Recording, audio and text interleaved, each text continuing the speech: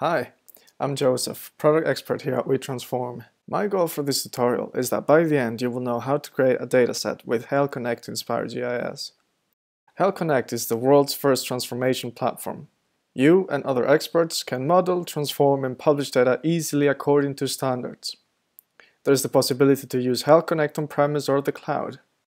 In order to use Hale Connect, you have to open your browser and go to the URL www.haleconnect.com. Before using Hale Connect, you will have to register. Once the registration has been successfully done, you can log in here. Type in your username and password and then press enter. Now you're ready to use your Hale Connect account. You will first need to create a dataset. That's what Inspire links metadata to.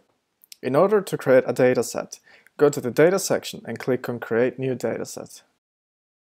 The second step in order to create a dataset is to choose the theme that will be used in the dataset. The theme is a reusable configuration object used to define common settings for dataset metadata, service publishing and transformation. You can also create a dataset without linking it to a theme, but without the link, you can't publish services or execute transformation projects for that dataset. We will use a theme that is public. For that, we go to this drop-down list and it will display all themes available to you. The third step to creating a dataset is to upload all files associated with said dataset. You can select one or multiple files. After making your selection, click on Open and let Hale Connect analyze the data. You can click Next while Hale Connect is still analyzing the data. The fourth step to adding a dataset is to name it. In this case, Hale Connect automatically detected the name of the dataset. If the name is correct, click Continue. Now you have to set the metadata. The theme metadata configuration contains so-called autofill roles and default values, which, as you can see, has automated metadata entry almost entirely. The red bubbles show how many metadata entries could not be automatically filled. Please make sure to manually fill all missing metadata before continuing. As you manually fill metadata, you get instant validation. The validation is based on the theme you have selected.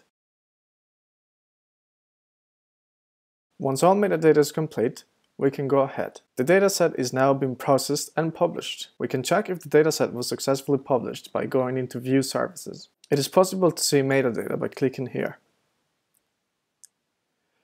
Within Hale Connect, you also have the possibility of modifying metadata and republishing it almost instantly. As you see, the data is now being reprocessed and it will be published as soon as the process is finished.